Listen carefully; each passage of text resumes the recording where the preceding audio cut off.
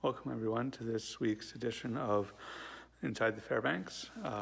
Today we are going to be talking about a couple of William Balch's habitat groupings again, like we did a few weeks ago. We're going to be focusing on the moose, which you can see behind me, and the bison today, and a couple of issues that relate to them. Welcome, and let's get started. So here we can see the moose habitat grouping that William Balch made in 1898. There are a few interesting things about this habitat grouping. One is that it did not used to be originally in this case. It was put into this case in 1907, and to enclose it, originally it had did still have this base that you can see, but it had just a railing, a short railing, maybe a foot high around it. And also Balch made a lot of these flowers and trees himself. Some are actual pieces of trees or plants, like the trunk of this white birch back here. But actually he made all these leaves here himself using wax and cloth. And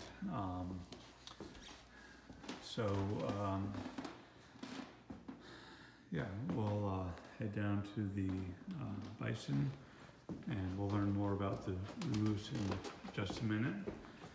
Down here we have the bison, which Balch made this habitat grouping in 1902, and for the museum, and the moose was made for the museum as well. This also was not originally in this case. Again, it had the base that you can see down here with a short railing around it, and this is a pretty big animal, as is the moose, and both of these animals were in trouble the species were in trouble in the early 1900s and late 1800s for a variety of reasons, including hunting and clear cutting for farms. And we'll get into that a little bit more in the second part of the video. And you can see this is a little bit simpler diorama, but still pretty impressive, largely because of the animal itself, but also the fact that it's been here for over 100 years on display continuously, as has the moose down at the other end. So we'll start in the second part of the video. We'll start looking at some of the other interesting facts about these animals and the groupings. Okay, everyone, we're now going to delve into a little bit of the history behind these two habitat groupings, and then some of the natural history and conservation issues related to these two species, the moose and the bison, the American bison. So let me share my screen with you.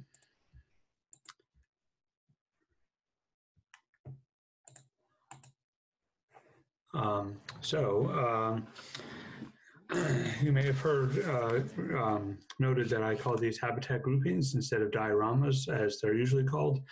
That is technically what these are. In order for them to be dioramas, they would have to have a background image or painting of some kind, which helps give the full effect of depth and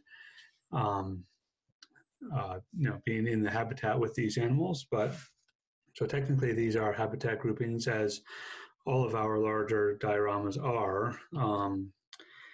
And of course the benefit of diorama is that you get that effect of the being in the habitat with the animals, but the benefit of what we have at the Fairbanks Museum is that you can walk all the way around these and see the animals themselves from all different sides, which you often cannot with dioramas. And that's certainly a great benefit of what we have here. And the moose diorama habitat grouping that we have, we just a few years ago removed a case from the east side, which is towards the back of the museum of that case. So now you can go on 3 sides of it again, instead of just the 2. So you get the greater view of it. And as I mentioned before, these 2 groupings were not originally in cases. And you can see here these 2 images from our archives. These were scanned from glass plates that are in the museum's archives, showing the railing that used to be around them, instead of the cases that they're in now. And it looks like they're about 2 feet tall off the pedestals, instead of about 1 foot, like I said before. And then they were put into their cases again in 1907. The moose has been in its case that it's in now since then, with some of the glass replaced, the original glass replaced with safety glass for obviously safety reasons, because the moose as well, or the bison as well, sorry, because of safety concerns. They were just large plate glass pieces before, which were obviously breakable and would go into lots and lots of pieces and be very sharp if they broke. And the bison was also put into a case in 1907, but was removed for a little while, and then cased in the early 1990s, using a lot of the same parts of the original case to create the new case. Now moving on to, so these are examples of dioramas from the American Museum of Natural History. They're bison and moose dioramas, showing the backgrounds that were painted there. So now going into the creation of these moose grouping. The moose that we have in there was shot in 1897 by William Balch, who created all of our large habitat groupings. And these 2 images are clipped out of a letter from digitally clipped, not physically clipped out, but from a letter that Balch sent to a friend, describing his trip a little bit. And the moose, you can see, he says it was in Nova Scotia, and it was in 1897 that he shot the moose. He says it stood 6 feet 8 inches high at the shoulder, which was quite tall for an eastern moose, and about 1,000 pounds, or over 1,000 pounds. And the antlers had a spread of 48 inches. And so it was quite a large moose for an eastern moose. And we'll talk in a little bit about why he had to go to Nova Scotia to find one. And you can see it wasn't until 1898 that he actually created this habitat group for the museum. And you can see here he had a lot of work from the hunting season that had just closed in Vermont. So he was very busy, which shows the quality, or is an illustrative of his quality of his work, which you can also see in all of his work that we have at the Fairbanks Museum. He was a very talented taxidermist and artist. And Franklin Fairbanks was lucky to find him and have him doing a lot of the taxidermy for the museum up until his death in 1919.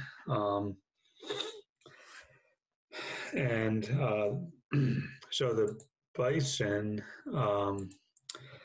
was that we have, the specimen was living in the Corbin Wildlife Park in Newport, New Hampshire, when it died in 1902.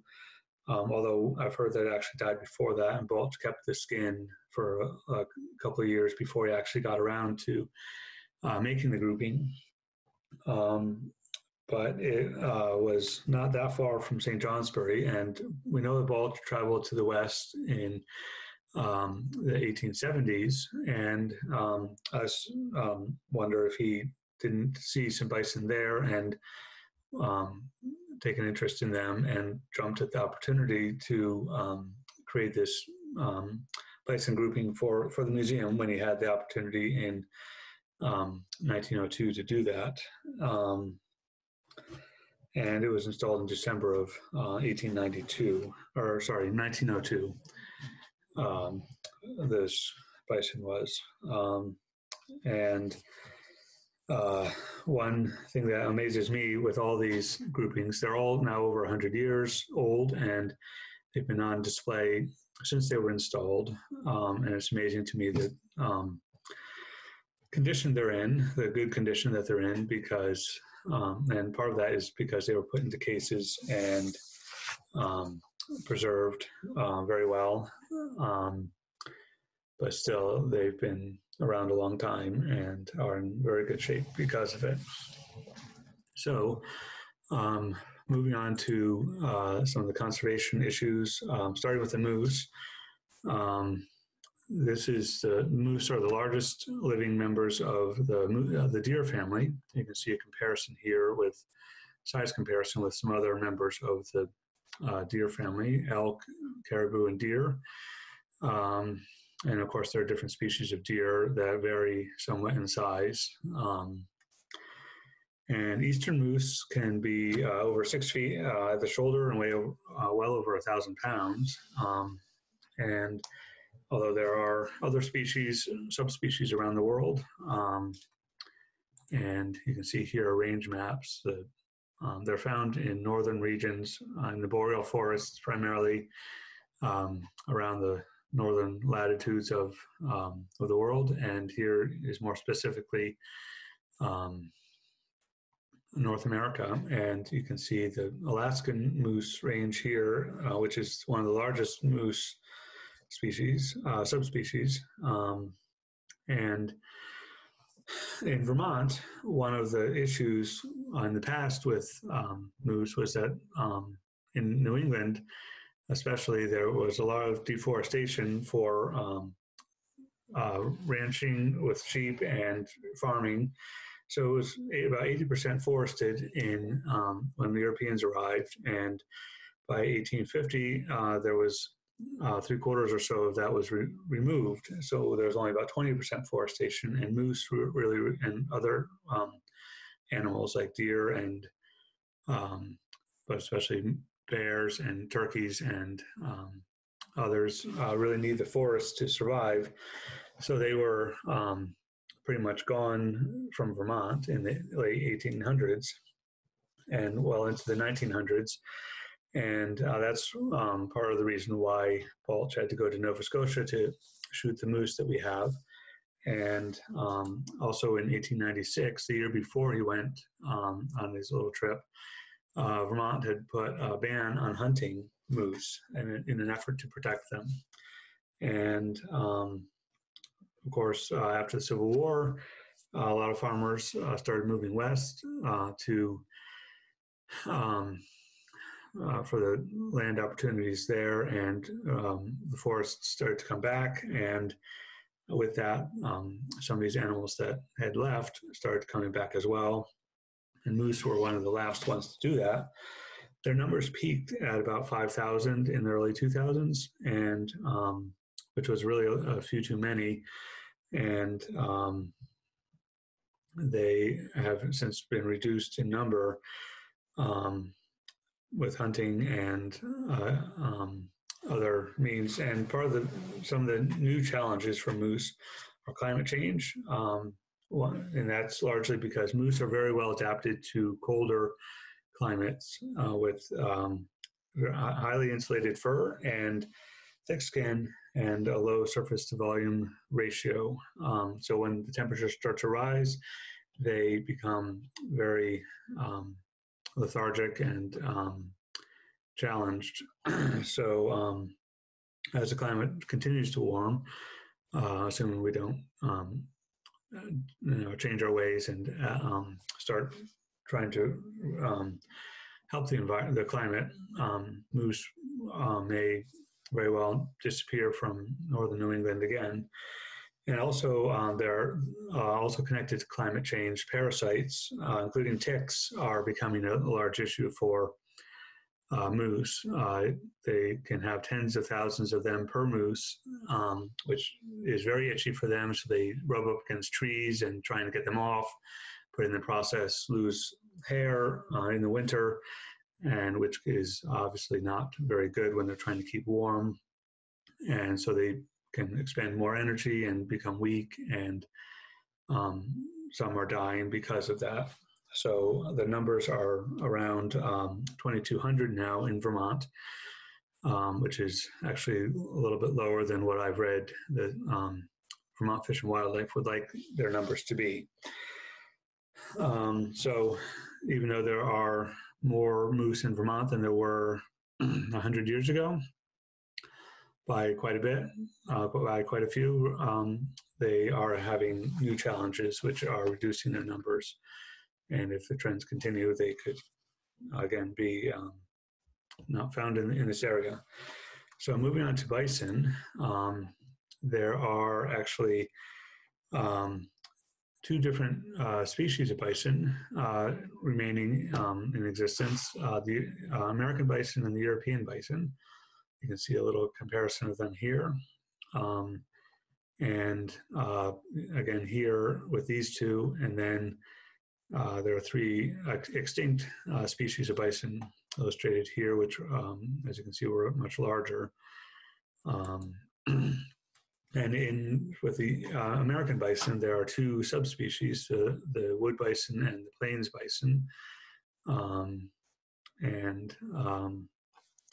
With some clear differences, a larger hump here and larger overall and heavier, some other differences. And then, so getting into some of their conservation issues, historically, you can see they had quite a large range, not just out in the plains and in the west, like a lot of people I think these days, but went well into the east, including up into New York and Georgia and northern Florida, as well as down into Mexico and over into California.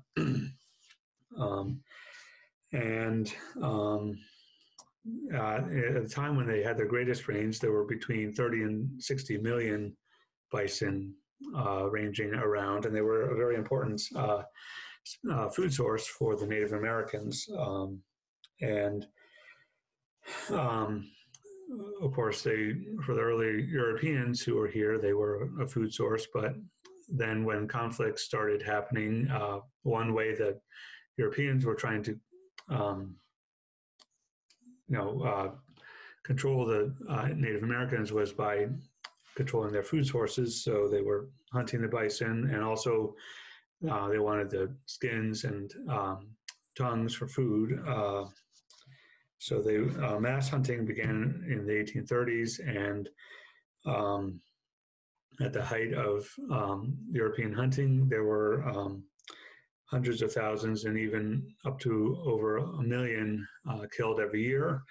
And by 1884, the 1880s, there were well under 1,000 wild bison left in the world, including only about 25 in Yellowstone. And